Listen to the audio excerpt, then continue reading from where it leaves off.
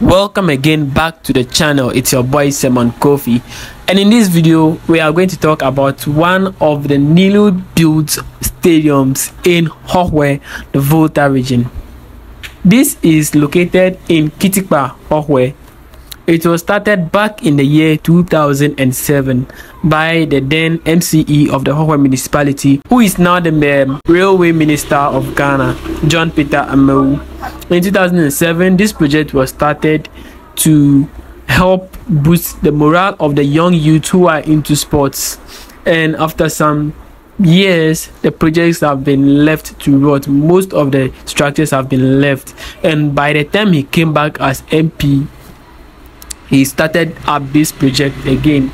And this is how far the project has come.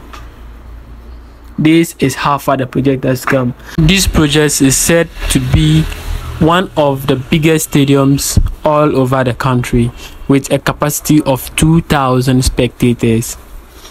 This stadium is supposed to contain a football park, a volleyball court, a basketball court, an athletics tracks, and many more to boost the morals of the athletes and sportsmen or sports personnel in the Volta region and Quoffie at large.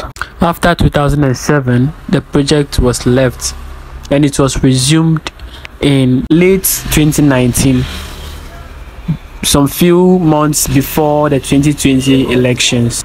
After the 2020 elections, works on the stadium proceeded steadily until 2023, when the work on the stadium rised up to about 85% complete, where the football stadium is starred and most of the dressing rooms and the spectator seats and stands are partially completed.